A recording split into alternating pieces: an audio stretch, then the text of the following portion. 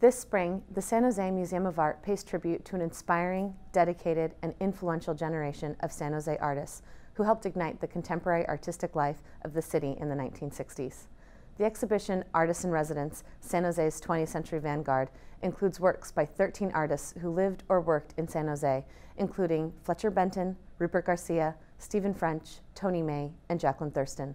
On view now through September 18th at the San Jose Museum of Art. See what you think.